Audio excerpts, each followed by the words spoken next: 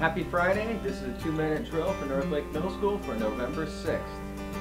Just want to take a moment to thank families for taking time out of your busy schedules to attend parent-teacher conferences. Your support is appreciated in this distance learning time. A couple of announcements. Quarter 1 ends today. Quarter 1 grades will be worked on by teachers over the next week, so there should be a report card heading home in about a week and a half in the mail. Second part of quarter ending is all of our classes will stay the same except art and technology will be switching. If your student is a 6th grader and has art now, they'll be going to technology for the next quarter. If your student currently has technology, they will be going to art next quarter.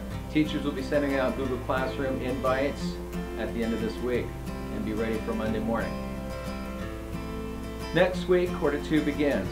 This is a fresh start for our students, so if you had a student who didn't start off middle school as strong as they would have hoped to during this distance learning time, that is behind them, and it's time to move forward into quarter 2 with a fresh start.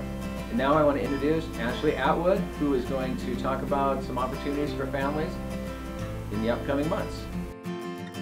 Hi North Lake families, I'm happy to announce that the middle schools and Cavallaro and Lake Stevens will be hosting a once per month middle school mingle family fun night.